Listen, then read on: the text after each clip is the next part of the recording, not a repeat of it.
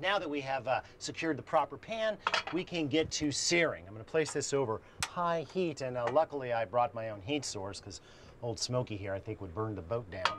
Now as for fat, nothing browns like butter, but butter also burns at a relatively low temperature. So I'm going to augment it with a little olive oil. Not extra virgin olive oil, just plain old olive oil. It has a relatively high smoke point and certainly has a more neutral flavor. So I'm just going to let this melt over medium-high heat. I don't want it to melt so quickly that the butter starts popping and jumping all over the place. It contains some water. We want that to evaporate out nice and easy. Don't want any industrial accidents in here. So we'll do that over medium heat. Meanwhile, we will face the scallops themselves. The key to this is that they have got to be bone dry. So I like to go over them with a paper towel just to make sure there's no moisture at all, and then give them some seasoning. Salt, always a good idea. You can use any coarse salt. I like kosher, of course, but you could use sea salt.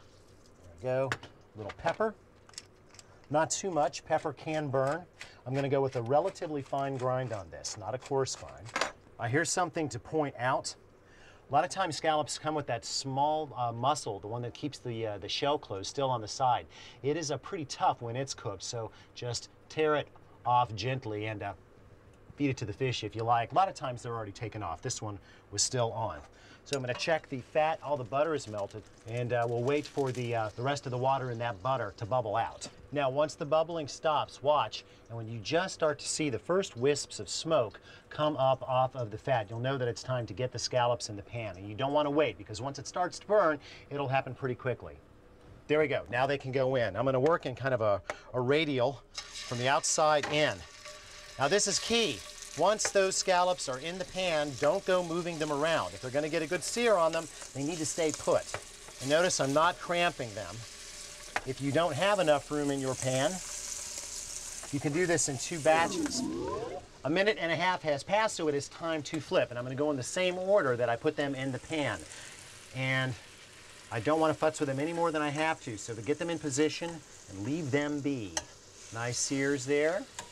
Some of them are probably going to sear a little better than others. That's okay, especially if they had a little bit more pepper on them. Now these need to stay down for yet another minute and a half. And once again, no finicking, no fiddling, no poking, turning, or checking, okay? There. Now that's what I'm talking about. Almost burned on the outside, barely cooked on the inside. And within that range lies all the goodness of flavor and texture that a scallop has to offer.